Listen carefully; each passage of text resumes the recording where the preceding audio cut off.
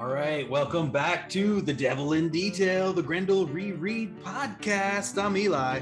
I'm Ben. It's our 63rd episode. We have kind of a special one right now. We're going to do a short Wiggins story from Atomica's A1 anthology. And then we're going to talk about the Comico Black Book and sort of prep for a very special episode next week. Yeah. Before we get too much into it, Eli, how was your week? Ooh, my week has been very good. Within the last couple days, well, one thing, let's see, the Ween Zine second print has arrived, and so I got my orders started shipping out for that. It looks better, as I said before, now with less grammatical errors. I also we got two new cats yesterday, two new little black cat kittens. God, they're beautiful. Renzo and Rooster.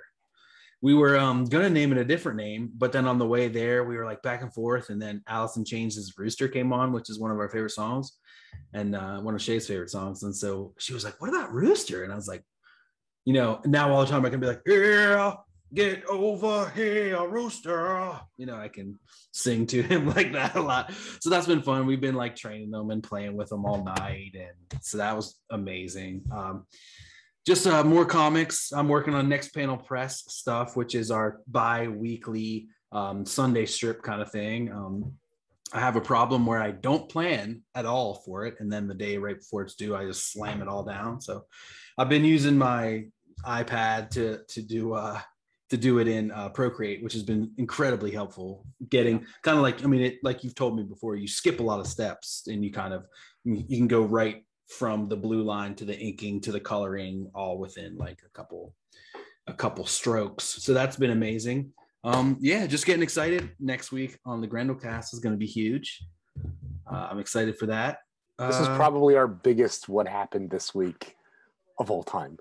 Why do you say that? Well, because first of all, we've got the Grendel Zine, which is wrapping up. Oh my God, the Grendel Zine. Yes, it's so you want close. The Grendel Zine, listen to Eli. Yes. Well, leave a 5-star review for us on our iTunes page. Then email me, Eli at cosmiclionproductions.com to us and send me your address. Frankly, if you're hearing this, send me your address and why you love Grendel, and we'll get it going. But a 5-star review is the best. What's YouTube comments. Zine? Yeah. Oh, what do you think it's, what is it? Yeah. What's in the Grendel Zine? Okay. Well, we have original art from Matt Wagner, from John K. Snyder, from the Pander Bros, from Reggie Byers. We have pinups from a ton of amazing creators that we met through the Kayfabe Zine. We have a cover by Ben Perkins that we've teased a little bit. Are you interested in doing a cover reveal yet? Please. For the yes, please. Let's amazing. Do it. All right, so here it is. Dun dun dun dun. Hey. Yes, it is a tribute to Love and Rockets #1, featuring all the Grendels there by Ben Perkins. Look at that beauty. Oh. So sick, dude. And we're in it too. Oh, we're in it too. Yes. Short story by me, short story by Ben. Again, I reread your story, Ben, the other night while I was working through it, and I forgot how great it is. And it thank you. Elucidates as kind of like the A1 story we're going to read today, which kind of gives backstory to Christine's husband. Thanks. I enjoyed doing it. So cool. It was fun. Thank you. It's one of those things like that we talked about. I think we both kind of told stories from viewpoints that maybe hadn't been exactly seen yet. I kind of tell a Stacy story that you see some events happen that we were like going through when we wrote it. And then Morgan Hickman does an amazing. He story. does the same thing where he digs into the lore and does something great. We get someone returning from Eddie's life. Yeah. Fucking awesome. It's so great. Yeah. So it's like a 40-page book? Or? Yeah, about a 40-page book. I got some color. new, full color. I got some new commissions too. This one Ben doesn't even know about. Don DeSouza is doing one. I spoke with him too. Yeah, dude, he is amazing. And I asked him I sent him only reference from Comico 1, 2, and 3 because his work, a manga head. You're right, a manga head, and his work with tones is insane. Yeah. So I was like, here's the reference I want you to work with, and he's like psyched on it. So that's awesome. Yeah, and so that's going to be amazing. I don't know what else to talk about. Okay, so we're finished. Ween Zine. Grendel Zine. Arcane #1 arrived. Arcane #1, almost out. In the hills of Pennsylvania. Yep. Steele's cabin up in the mountains. So that's going to be in shops this week. Weapon X came out. Oh my God, I forgot. It's in shops. Jesus. Yeah. This thing was huge. Came out so good. I'm very proud of my pages. Yeah, you did a great job. This is some of your finest work. I agree. It's a study. That was my intention. I wanted to study. I wanted people to dig in and learn, and that's what they did. You know, one of the things I used to do was I would take a crappy, loose leaf binder and a big book, and I would do studies of Mike Mignola and Jack Davis and Mark Schultz and challenging stuff. And you learn a lot by doing that. It's one of the three pillars of drawing, right? Study, figure drawing, imagination. So you got to do that. And I think you really learned a lot on this. I absolutely did. Like it was very well received. And so in the last 2 days, we have filled up all the slots for Batman Year One. Batman, BAMMAN, maybe. Yeah, Batman. And it already has its sick wraparound Tony McMillan cover. By the way, these projects, all the proceeds are going to fund the Make More Comics Arts Grant, which is such an amazing loophole to do these wacky amazing projects for a nonprofit that's going to basically make someone's publishing dreams come true, Xerox style. That's so great. I mean, we are prolific. We're busy. It just happens to be that this is a very busy week for publishing. Yeah. And you've been teaching, you got your students going, and that's going well? I'm going to start my BFA drawing class on Tuesday. So every Tuesday I'll have a class for that. And I'm so excited to do the reading. Readings in this class will include Calvin and Hobbes, Street Angel, Frogs by Steranko, Devil by the Deed, Batman Year One, Mr. I by Louis Trondheim, This One Summer, Marika Tamaki, Box Office Poison, Akira, Buddha, Hellboy, Amazing Screw on Head, Tale of One Bad Rat, The Jam, Will Eisner, etc. So I'm so excited for this class. Wow, dude. I want to take that class. Let's just take the class together. Let's do it. Okay. Let's Grendel it up, baby. Woo! To the box, ready to go. Fast, maybe slow. Yeah. Vivat Grendel. It's like the devil is my best friend. Hunter Rose with the pen to the fork end, or till time end. Like Orion, Jupiter, my kin, bloodline private. We control the whole shit. The wolf won't beef, then we feast off the rip. Behold the devil in detail. Behold the devil in detail. All right, we are back and we are ready to get a Grenolan. So we're this A1 book. Here's the cover, man. It is very, very good. It has a lot of people in it. Two of not only having Grendel, it's also got Mobius. It's got Jamie Hewlett. It's got who else did you say? It's got Delgota. It's got Bojafri Saga. It's got Simon Bisley on the cover. Yeah. Oh, I love Bisley's insane feet. Bisley cover. I wasn't sure. My thumbnail is very small. I was like, "Is that Bisley?" And I was like, "Oh, look at the feet! Absolutely, Bisley." It's got tons and tons and tons of awesome stuff. So this was from Atomica Press, right? But then I think later issues, like it was, I don't know what. Well, I think it was British based, and then they started printing in the US and started the numbering again. Yes, through Epic, because I've got a number of them. Yeah. So this is what an anthology. And some of the other ones have shoot, I'm an idiot. What's his name? The guy who did the Killing Joke cover, and Brian Boland. Some of them have Boland covers and Boland interiors, and oh my god. The A1 series is amazing. Yeah, it's gonna. Yeah. And I had never heard of this, and I read it for the first time 30 minutes ago, and it blew my mind. Right. Awesome. I read it for the first time this year too, and we were talking before that like this short story here shines a light on shines a different light on the character of Wiggins and adds a whole new crinkle to the entire saga, to this entire part of the saga. Yeah, we were talking how Wiggins Wiggins doesn't have Wiggins is a lapdog in the Panders. Yeah. And he's kind of he's the yes, truant officer in, from Clockwork Orange. In Bernie. And in this one but he doesn't really have any. All of his characterization in Bernie is through his dialogue, is his smarminess. Right. And in this, it's just all backstory and like character, like reaction, cause and effect, and he like comes to life instantly. So it's written by James Robinson. It's like his third or fourth project ever in his career. Right. Best known, I don't know, so much stuff. Four Devils, One Hell. Oh, really? Yeah. There you go. My favorite. Starman. Right? Okay. Big Starman. There's a starman waiting in the sky. Tons and tons and tons of work. And I've like stuff Generation X one shots. He did the Generation X -1 book. He did the Generation X Gen 13 crossover. Lots of Wildcats. He did JSA Golden Age, tons of JSA stuff, tons of Superman stuff.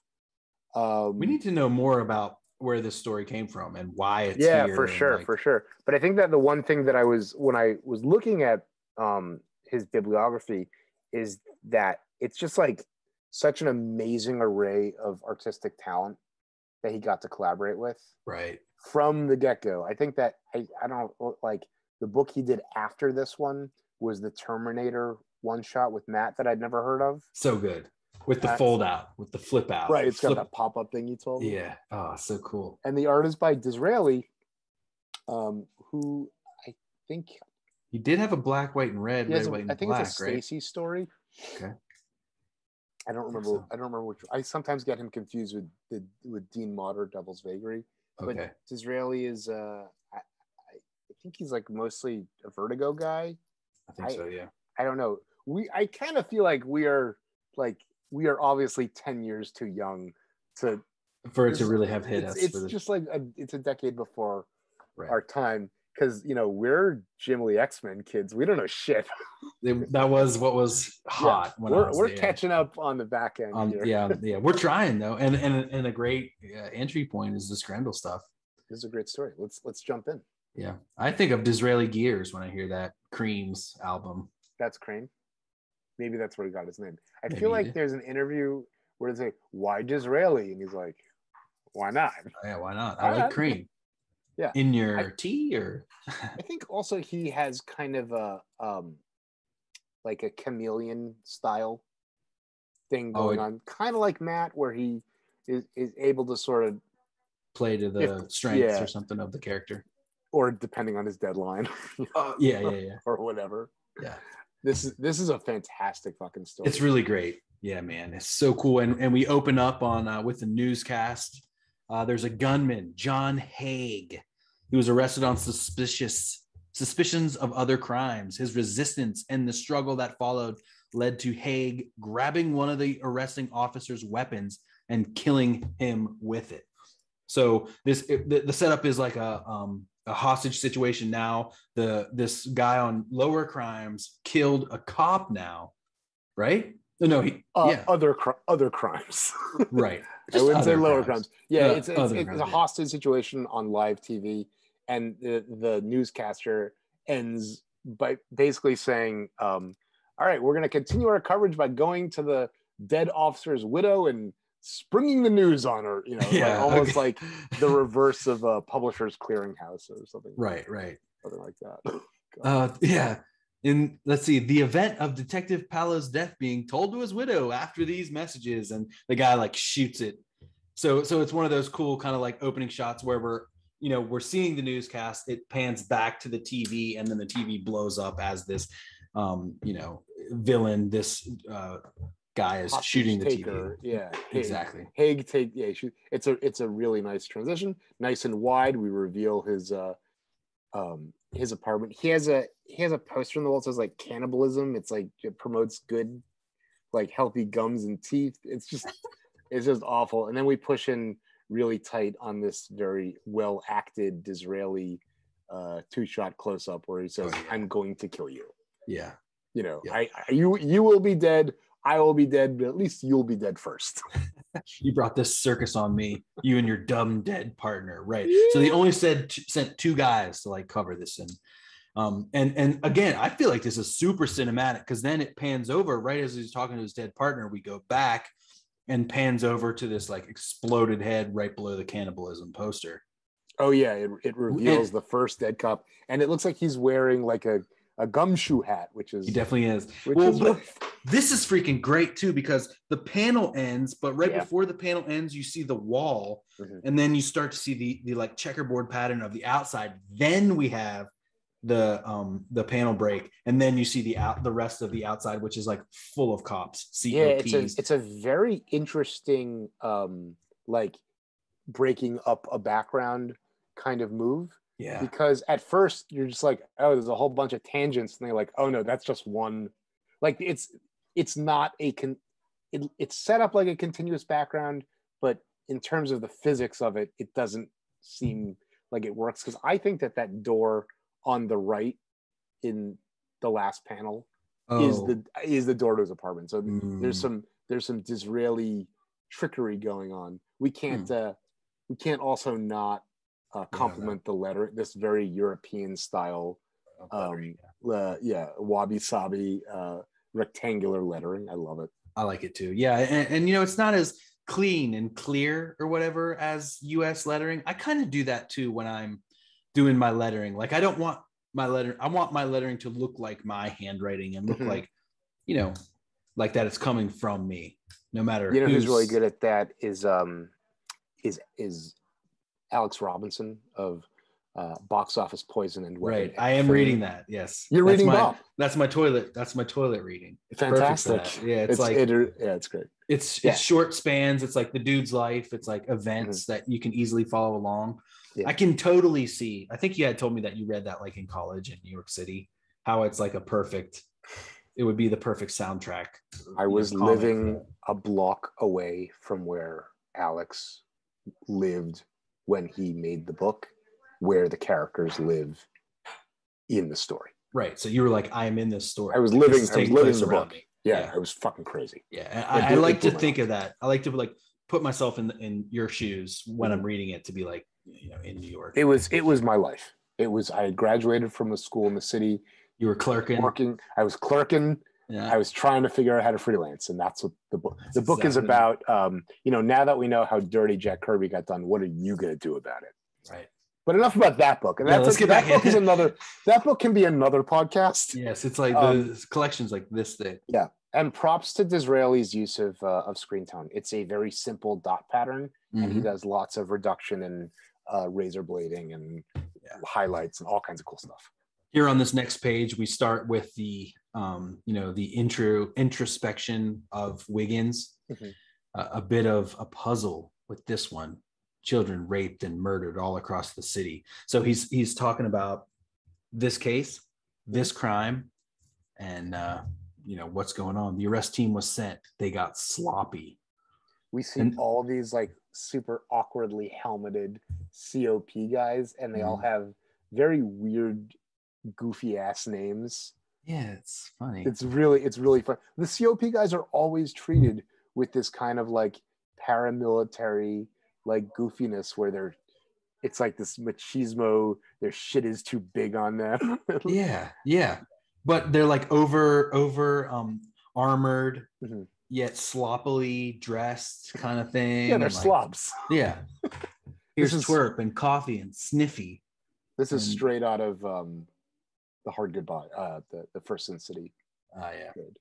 Like, I mean, these last 3 panels, it's so sick. Like you pan past slowly panning past the coppers, and then you see the darkness, you see a light, and then you see the shine of like a metal face come out, and then you see Wiggins's face, the dot pattern on his lips. You know, you're always mentioning how his lips are like different colors. He's got weird purple lips. He's like a mentat from Dune. He's drinking. He's like, I hate child killers. The juice of Safu is what Brad Dourif talks about when he plays Mentat Piter de Vries. Anyway, enough about other things. Grendel, Ben, focus. Right, Ben. This is a great fucking sequence. I hate child killers. I love it.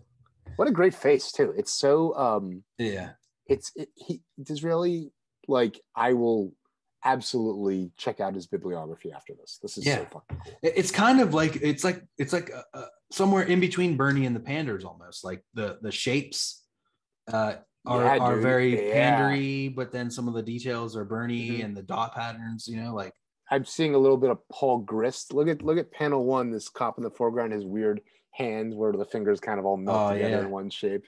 And it's then definitely gristly. Yeah, there's a lot of cool stuff. Let's move on. That's the first next spread. page. We get the aerial view. We see the dirt on the floor. We see tons of detail, and here's where we get a little of this backstory of Wiggins. My sister would be what? Wiggins is straight up Teddy Christensen in this panel with that fucking hair. Yeah. That's crazy. Yeah. More backstory. Oh God. My sister would be like what, 36 if she lived, a year older than me. She was my lookout, my consort, my friend. Then one day, his consort, something else. His cohort. Oh, his cohort. Yeah. Oh shit. Yeah.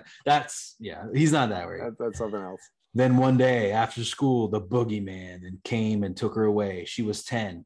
I hate child killers. My takeaway from this was that, when you're 35, you are expected to be middle management.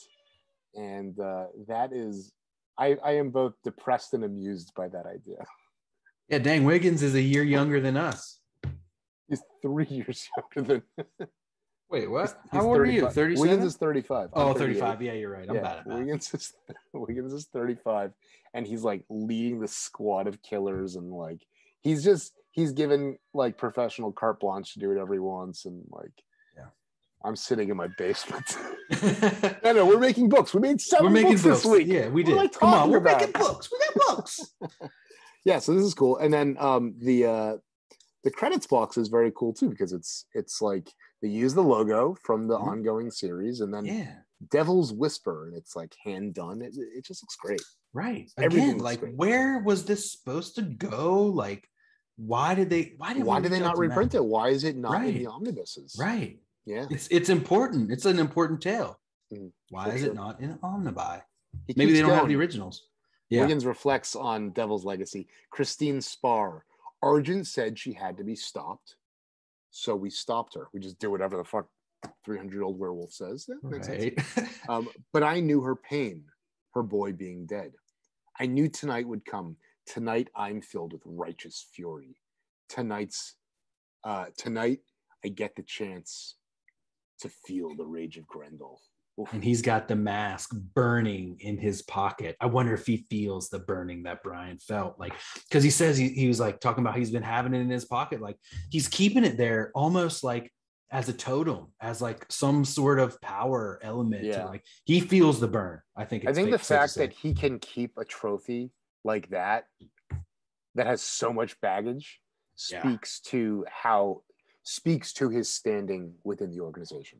Absolutely. I mean, like, he was right there. He killed him. Yeah. What if he took the mask and no one even knew too? You know, we don't know. Well, that's true. He does. He tells these guys, he's got 15 guys here, and he's like, and they're all trigger happy to, go in there and, be the militia. And he's like, everyone stand back.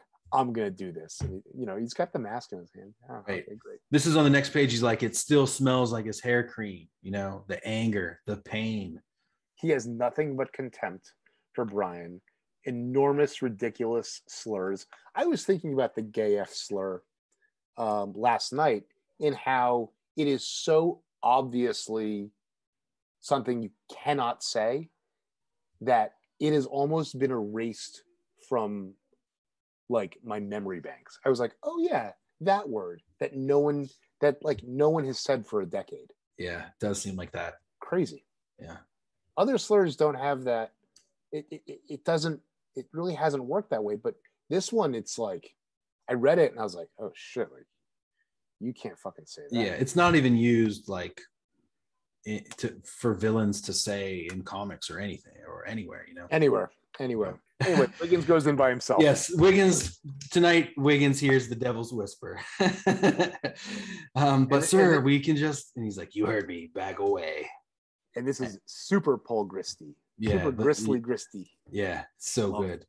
All right, so then he, you know, we just see the room as it's happening, and blam! Like this is insane. Grendel kicks in the door, and so for this guy, that's what he sees, you know, and.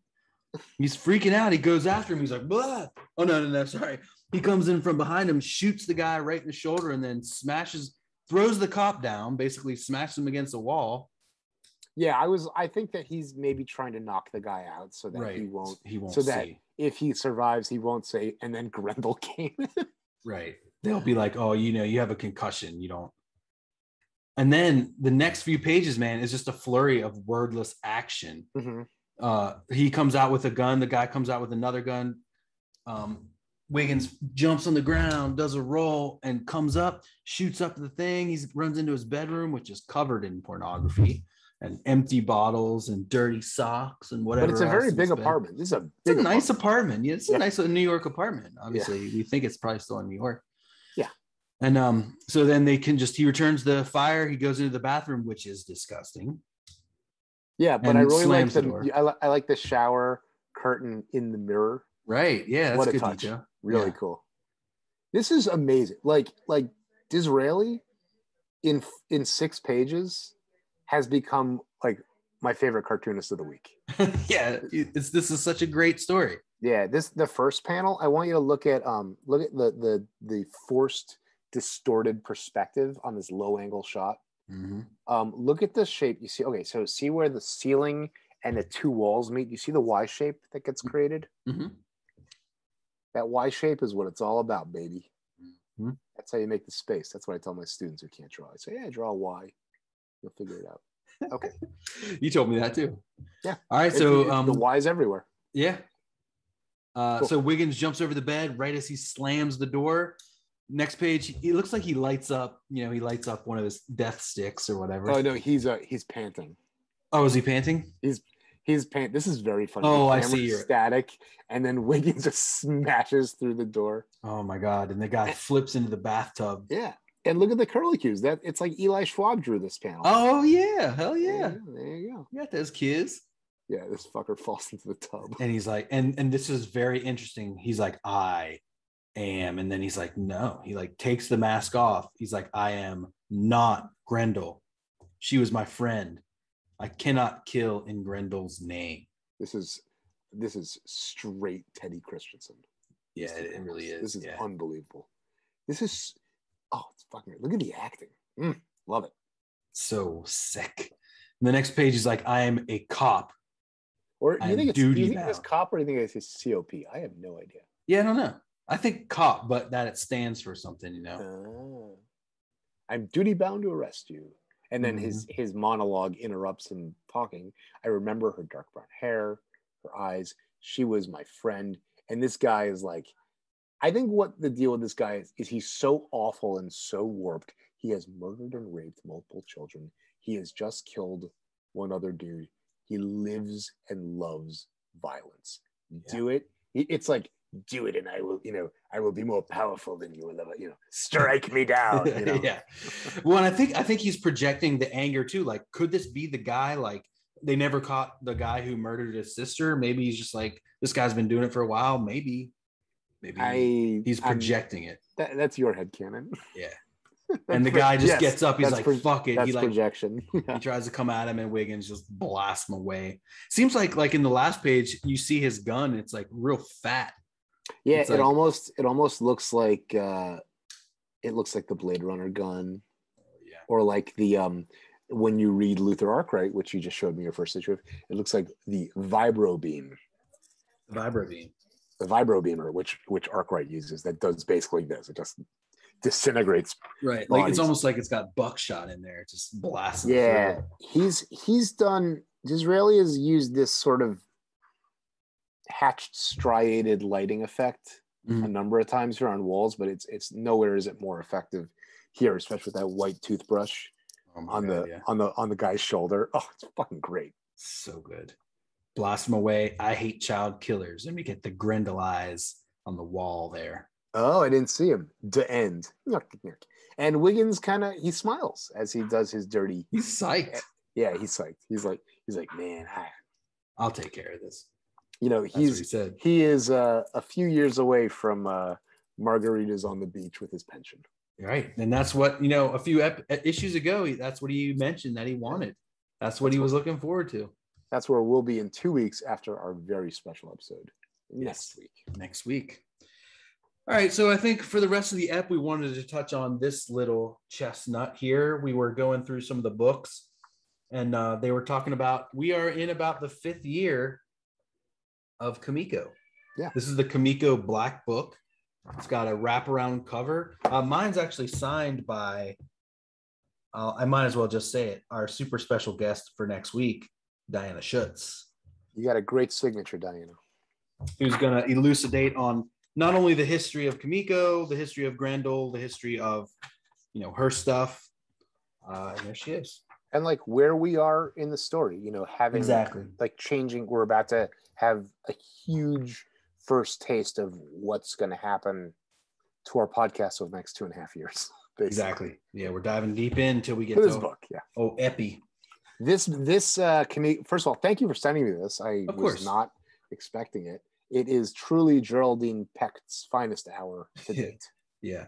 And it's incredibly enjoyable. Like, we're not going to go page by page here, but it's really fun that there's this like timeline at the bottom. Mm-hmm. Basically, you know, starts with primer number 1. There's 3 months per page, and then and then it jumps. Well, I mean, the second biggest event in Comico history is primer number 2, the first appearance of Grendel. Like, that was, you know, they hit gold. Not the Christmas party. Well, I mean, that was a big one too. Can I ask you about this cover? Sure. Yeah. It's funny. First of all, were the other Comico books wraparound covers, or just the Matt Wagner books, or just Grendel? Oh, I don't know. That was my first question. I don't think they all were. Has this image by Matt? It looks like it's colored pencil and maybe chalk pastel. I'm not on black paper. Mm-hmm. Was this reused on like? Did he redraw this in ink or reuse it on like the cover of something? It's so familiar looking. Yeah, I think that there was a different version or like the same type of thing. Oh, I don't remember where, but maybe in like a pinup in Devil by the Deed or something, or yeah, something like that.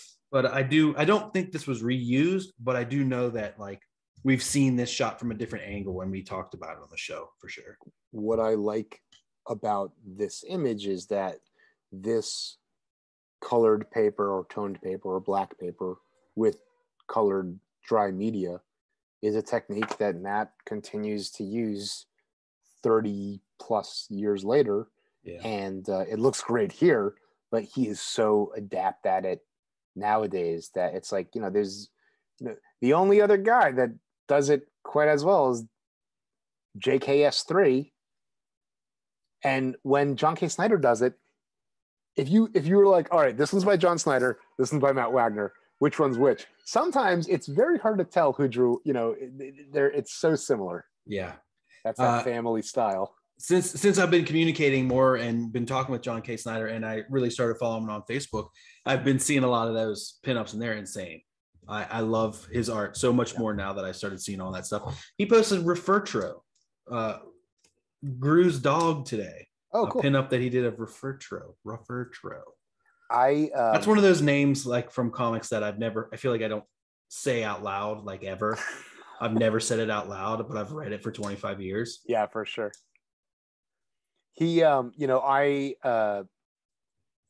had never heard of Suicide Squad like until like 5 years ago because I wasn't reading DC books in the 80s. And I did not know that he was one of the key artists on that book. And I saw like some pages, some action sequences. I was like, oh, this looks awesome. Like I could very easily see myself getting it just for his artwork. Yeah. Yeah. He's great. And the other guy that created that was John Ostrander. Yeah. Who I've been reading a lot of in this Wasteland book. I got in this. There's this dude Del what Close. Is that? Well, this dude Del Close. He's the comedy guy. Yeah, and so this is his DC book. It's I love it. It's that's awesome. It's kind of like one kind of like Tales from the Crypt EC style story, and then there's one like crazy psychedelic story from his life, and then there's like one other like something else. And the one I just read had Tim Truman in it, doing some amazing stuff. It's very, very cool book. Speaking of Tim Truman and John Ostrander, if you like that team up, Grimjack might be a book for you. Absolutely, because the first thing that Del Close wrote for comics was a Munden's Bar story. There you go. Wow. I just find it so funny how like here we are closing in on 40, having grown up on Jim Lee X-Men Drek, and now we're discovering all this stuff that came out when we were like in diapers, and it's so good. All right. So this opens up with the 4 main original books: Primer, As, Grendel, and Slaughterman. You have all those? So these are. It look. I have all these. I figured you did. These guys are the art school, the Philly art school buddies that started the company, and they all had their own books. Is that's the pretty deal? much? Yeah. Slaughterman looks fucking cool. I like this this artwork. Yeah, Jerry Giovinco. Yeah, cool. He's kind of like the main dude for Comico. Yeah, the original logo, the font is it's kind of psychedelic and bubbly. Yeah, it's so weird. I love it. I like it. I like how it goes through. Like we get the grid too, the grid panel all throughout, which obviously I love. The first Comico Christmas Party, that's what you're referencing. Grendel and Johnny Quest. I mean, that's the big 2 titles. The first ones they decide to go into detail in. So that must be their first, that must be their 2 biggest sellers. Listen, this is a legit company that was around for many, many years and sold a lot of books and launched a lot of good ones. It's, but frankly, Matt's contributions to Comico in my head are akin to, this isn't fair, Miracle Man at Eclipse. Eclipse had a lot of good books, a lot of them. Yeah. But to, someone who isn't doing a deep dive on Eclipse, Miracle Man's the only one that matters. Mm-hmm. What I love about this Grendel, and it took me a while to realize, is that this is a jam between Arnold, Jacob, and Bernie. Yeah. So cool. This piece is great. I love it. Yeah, you can see there's the white screen tone. Mm-hmm. It's getting a little moire effect. A little bit. Very cool. So all right, so Matt says, with this series, I hope to continue a long examination of what I see as one of the universal and continually inexplicable, thank you, conditions of life as we know it.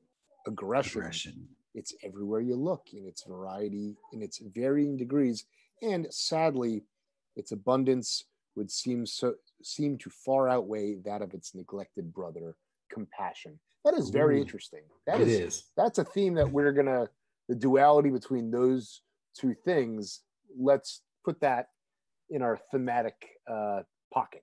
Yeah. And we haven't seen the anti-Grendel, which is the spirit of compassion, come battle yet. That's short story. Yeah, short story. Well, it's funny because Matt's like, well, Matchstick and Grendel will never meet. I don't think Matchstick is the spirit of compassion. He's just compelled goodness. Right. Maybe. Yeah. I don't know. Something. Anyway. He's got good green magic. Grendel's got he's got the bad red magic.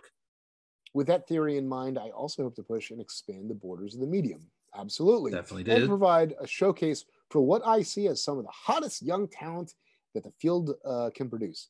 Okay. Done. This series began by introducing the initial comic work of the Panders. Yeah. This young pair, this pair of 14-year-old artists brought a style and flair to the book entirely removed from my own, and this was and is exactly what I'm looking for. Very cool, Matt. I want to see the Grendel that lives in others and not merely a reworking of my own visuals. And now that's an idea that we also haven't seen Matt say, because when he talks about it, he says, he'll say things like, well, you know, if I'm going to have someone draw the book, I need to let them do what they want to do. You know, otherwise I should draw the book, you know. Right. It's a very like anti-control freak kind of you know, forward fronting. Not that I think Matt is that controlling, but well, but you have your own character and you have this creation. Yeah, you are allowed to. Well, you find people that you want to work with, that you vibe with, right. that you actually enjoy what they're doing. You know? Right. Yeah. How many people hire artists and make them redraw stuff and beat them into not wanting to work on the book anymore? Even Kirby experienced that on Superman and, you know, different stuff. Absolutely. Blah, blah, blah. Anyway, so the Pander's wrapped up with issue 12. The banner is taken up by Canadian artist Bernie Moreau. Bernie sees a different Grendel altogether. Oh, he describes the Panders were beautiful and lascivious. Okay, great. Bernie sees something different altogether. He brings an incredibly fresh essence to the book, and so Grendel will continue. Hopefully, we will present a new vision regularly while remaining true to the initial concept of the character, or is it force? Both. Yeah. Sick. 87. Hey, man, that's a very prophetic, honestly, because all the goals he put forth, he did over the course of the next 25, 30 years. 35 years. Yeah. Crazy. Really, really well done. Really, yeah. Good on you, Matt. And that's great. It's so cool to like look at that.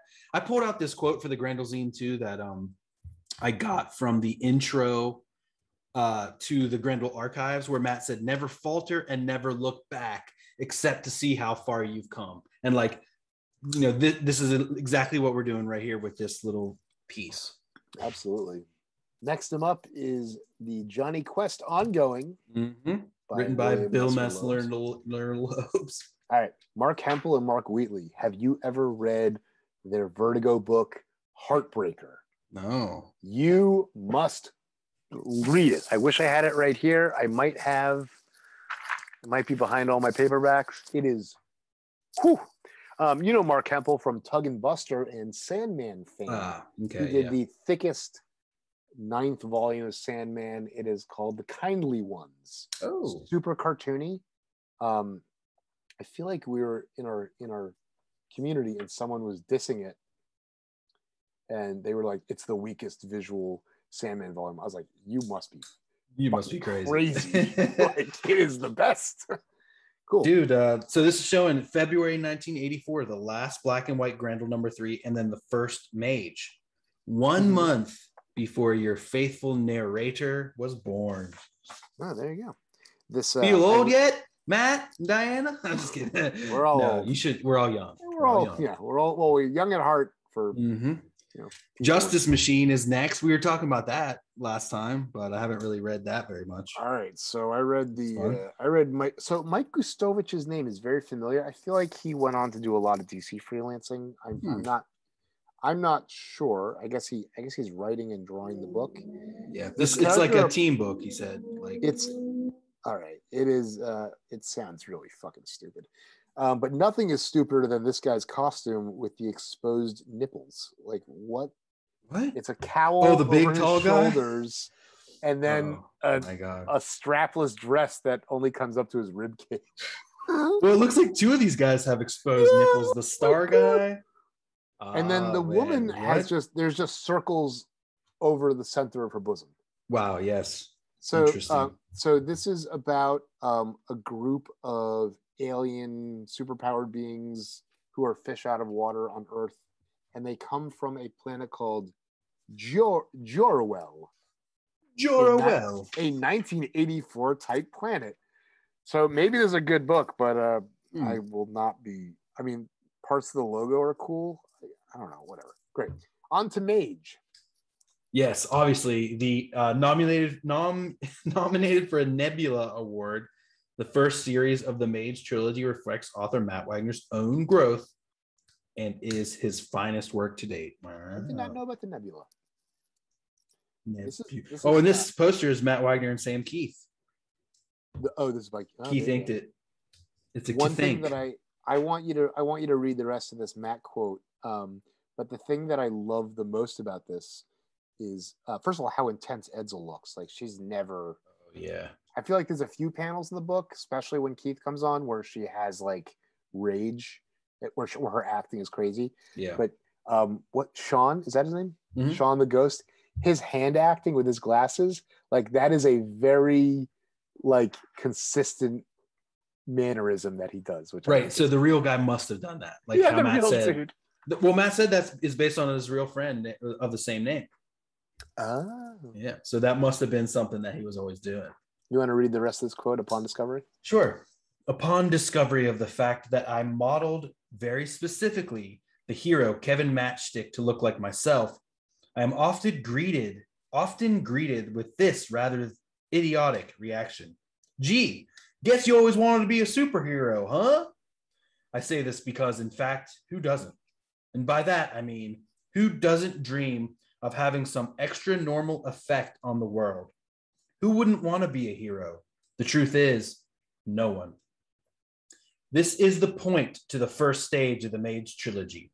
Our power to affect the world coupled with our desire to do so. In fact, as Kevin learns, it is very often our inactivity that makes villains of us. It's apathy and despair that result in a painful death, and effort and growth that bring a healthy one. Kevin is simply my aesthetic mirror, the same one we all have. So, who wouldn't want to be a hero? Maybe only those who already are, for they are so very alone. Maybe Kevin Matchstick. The story continues in Mage 2, The Hero Defined. Sick, Matt. You are well spoken, sir. I very specifically remember a span of about 30 minutes when I was about 14, standing in my driveway, basically imagining myself as what would become the character Kick-Ass. I was like, I'm going to do it. Like, I'm going to move to the city. I'm going to get some fucking tonfas. and I was like, well, that's like the stupidest thing. But I wanted jujitsu. There you go.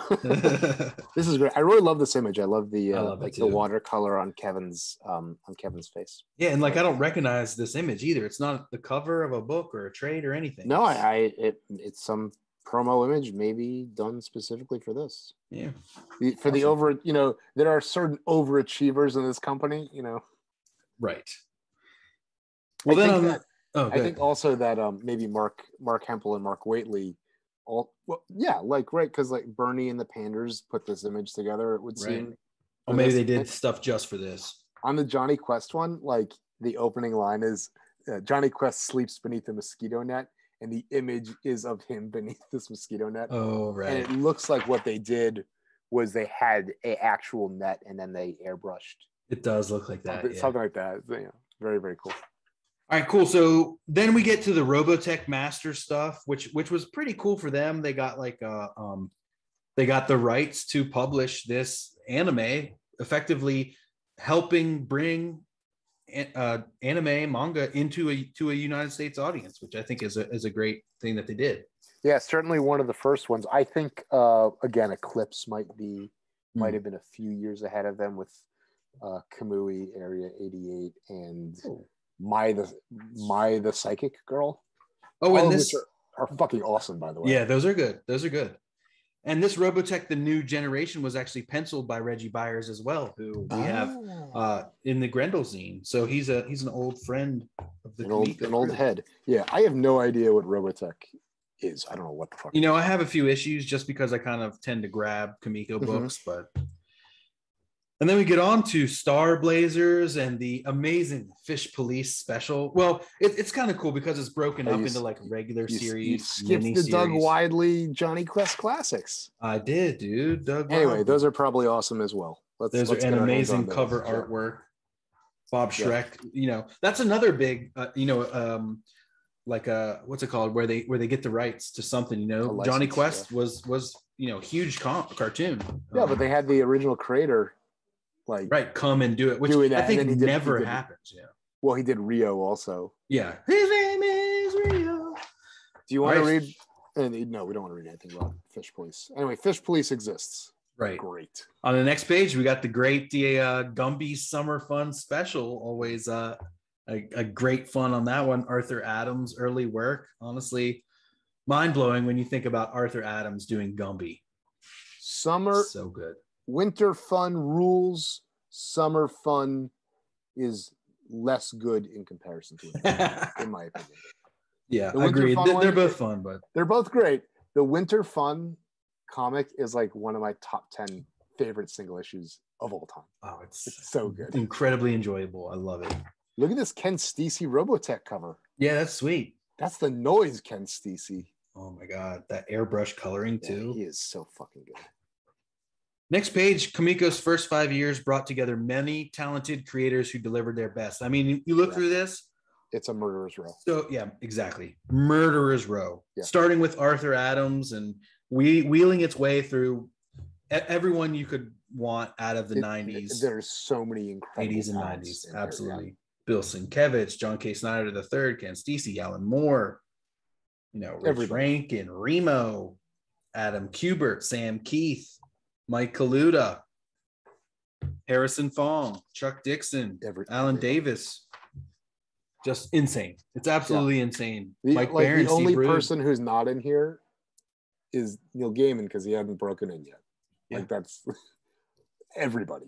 Very cool. It's amazing. Yeah. And then we continue for the Comico collection with this very cool. This is kind of like the cover, but like inverted. This is Bob talking about how that came about. Exactly right. We got more Fish Police. Now they're talking about graphic novels. That the Comico collection was a specialty item. So while this is a great history and a reflection, it's also like a sales tool. It's kind of like their catalog. But I gotta tell you, this Ken Steacy Fish Police cover looks awesome. So awesome. Steacy's got some bomb work, man. Yeah. Next page, we get Ginger Fox, which is Mike Barron's work. We got an intro by Dinah Schutz. And the Panders. Mm-hmm. Right? I don't know. No. It's not. Illustrated by Mitch O'Connell. I think they went. I must be confused. Yeah, I'm confused too. Because I think maybe there was a second run of Ginger Fox, maybe that they did. It's a fashion book. It's basically it's Mike Barron writing Barbie. Yeah. Is that what it is? I think I haven't read it. Let's just read what Diana says.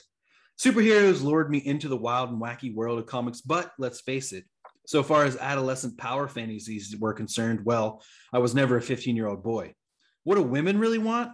I'll let Mike and Sigmund take a stab at answering that question. What do I want? Mike Barron, I know. Yeah, what women really want. No. And finally, some choice on the racks. Yeah, so it's at least a female hero, and at the time, it was still a strive forward for female heroes. Let's not talk about Mike Barron on the Grendel podcast. Let's talk about Grendel. Let's talk about Devil by the Next D. page. This is the announcement. And here even Alan Moore. Alan Moore is part of the last spread because he wrote the intro. Exactly. Yep. For In Grendel. Let me try. In Grendel, Matt Wagner does sing switch comic strip design that are pretty much state of the art. That's pretty good. You think he's like that? He's more Cockney? I don't want to brag. My Alan Moore is pretty good. Okay, let's hear it. Go ahead and read. If you're gonna brag, you got to back it up. I'm going to brag, but I'm going to do it with a different piece of text. So this is the voice of the fire. That's a good one. Dogged fingers suddenly withdrew from and in between the loved one's thighs to cut between their own. The lips part, shackled only by a silver chain of spit. Shank off. He isn't here. Shank off and leave us be. Shank off, indeed. That is good. It used to be better. That is good. He's great. All right. So let's read this from Matt. When I originally, or you want to read it? Please. I already read. All right. Feel free. When I originally created Grendel, I envisioned an exploration of the differences between good and evil, or I should say, the lack of difference. What? I was, there's thin line between love and hate. There's so many thematic insights just in this throwaway promotional catalog. Like That's why I wanted to read you it. can Man. work this stuff back into your interview repertoire. This is good stuff. Yeah, and into short stories, kind of like I was and am a believer in the actuality of many shades of gray as opposed to the surety of a black and white world. I soon realized that my villain was far more captivating to me than the monster I had birthed to be his opposition. This was how I stumbled on the fact that what I was speaking of actually was aggression and the undeniable truth that this ugly condition is to be found absolutely everywhere and under absolutely every face. When it came time to reweave the story I had begun in Primer 2 and continued in Grendel's own initial and short-lived black and white title, the villain had truly become the important factor to me. As I already knew his end, I made the effort to further the persona and have it stretch above and beyond the story I was then telling. And so Christine Spar was born and Grendel's future ensured. You know what I realized is that Jocasta is Oedipus's mother, which we've never mentioned. I think that's the case. I agree. I feel like when we were talking about Jocasta, we were like, oh, she's Agamemnon's wife, and I don't know what that is, or something like that. And I realized this week that she's Oedipus's, thus the 14-year-old cougar kind of thing. Right. Great. Okay. Awesome. All right. What a book. Here's Rio. Looks nice. Yes, we're always talking about Rio. I did get it, but I didn't read it yet. You don't need to read it. Look at the pictures.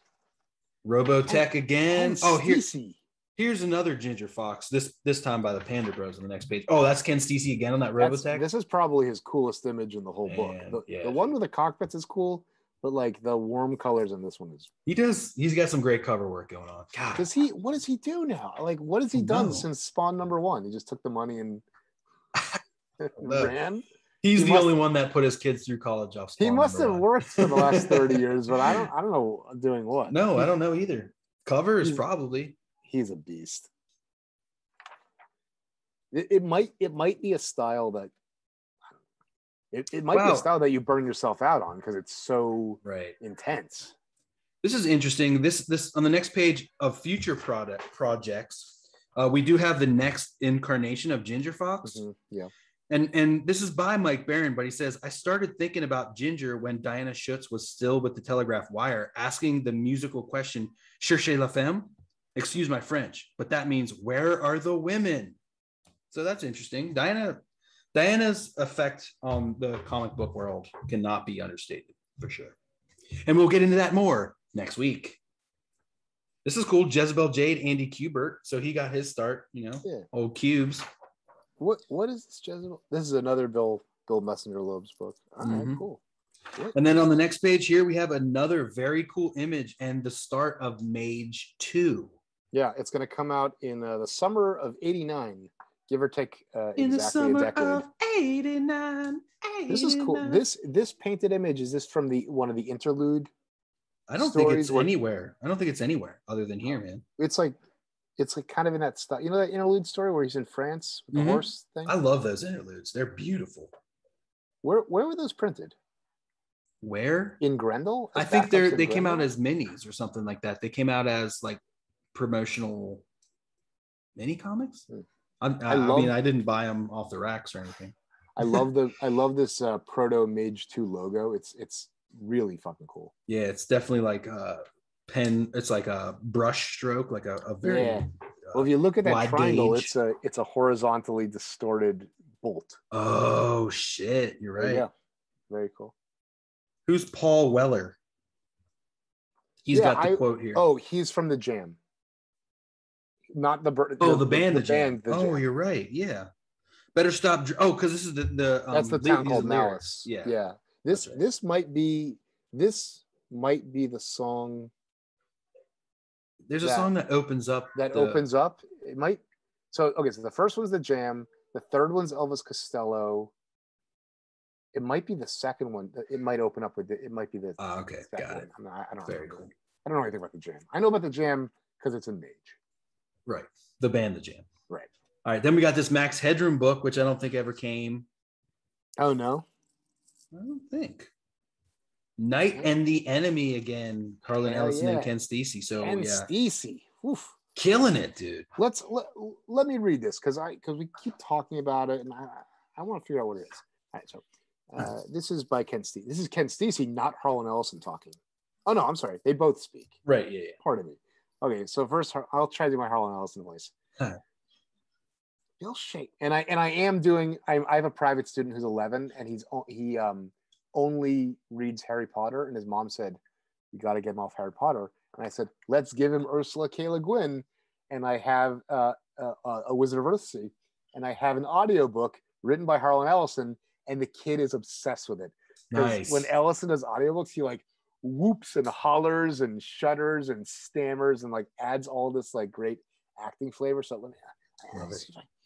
Billy Shakespeare stopped by yesterday to Xerox some pages of his new play, Not Tonight, Aparagnia. I showed him Ken Stacy's artwork for Night and the Enemy, and he was overwhelmed by it. He issued forth the Gardley Do and turned to Chuck Dickens and Jeff Chaucer and Frankie O. Kafka, with whom I was playing a little poker, and said, would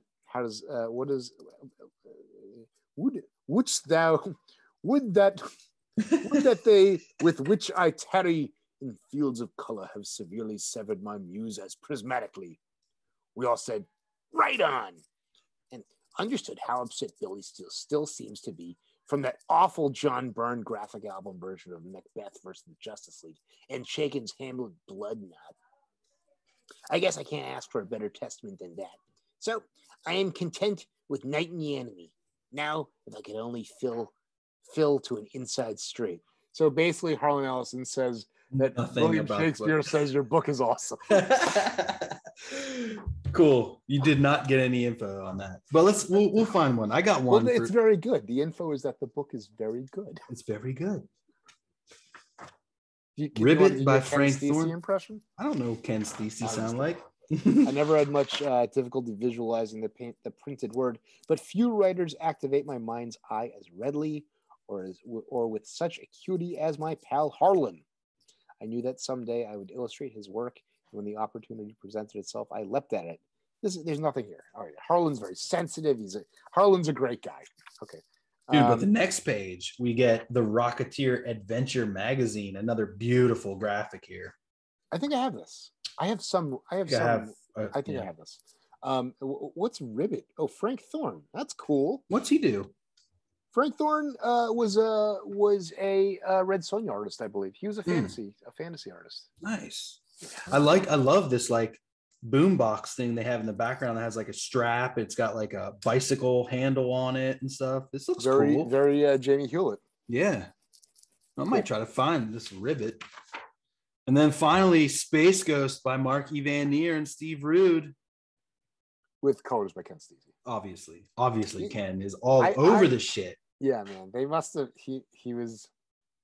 Matt's like the architect, and the workaholic, and Ken Stacy is like the workhorse. Yeah. Bob must have had him wrapped around his finger or something. At least he was getting good money. And even Bob Pinaha gets an invaluable assistance on this project. Thank you. Ah, very nice. Thank you, Bob. Mm-hmm. Well, he's a very good letterer. So very good letterer. Why wouldn't he get it? So I hope that after reading this, you want to go and buy a bunch of Comico books. I really do. I guess I do. Yeah. I definitely got to get that Night and the Enemy in this. You really do. All these books. Maybe Rio. The Maze Agency, I think, is a book that may have been through a few publishers. Possibly. So some of these books did live on. Night and the Enemy was republished too, and obviously Mage and some of these other things. I think I said IDW, but I think it might have been NBM. Oh, really? Terry Mandier's or whatever his name is. Maybe, I don't know. And we're looking forward to more Matt reprints and stuff. You found something online that there's a reprint coming soon. I think there's a new edition of Behold the Devil coming in September.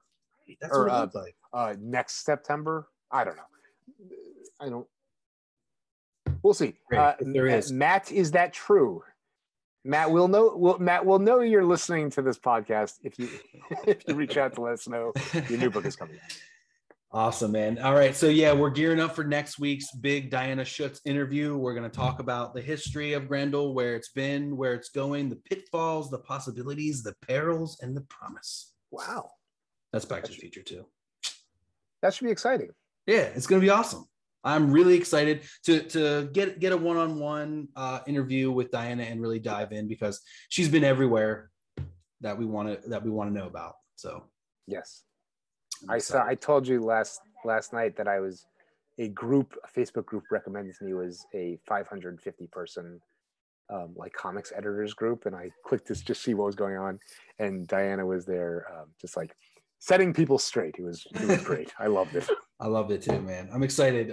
Yeah, it's going to be great to chat with her. She's been an amazing help with the cast as well. Very supportive and very helpful, and someone I truly, truly respect and am excited to chat with. Well, Anything else? Save some for next week. Save some of the adulation for in person. No, that's it. My mom's here taking care of the baby. I think that when the baby goes down, we may do some tie dyeing in the backyard. So yes, all right. Try to get a Grendel logo going on. That is something I could try to do. In order to do imagery, you have to. I don't really know. Well, maybe you could cut out like a stencil, and then after you tie dye, just like splatter the stencil with some like black paint or white or something. The tie dye podcast is another project. This is Grendel. Hell yeah! All right. Welcome back to the Tie Dye Podcast with Ben Granoff. Viva All Grendel. right, y'all. Yeah, Viva Grendel, and keep on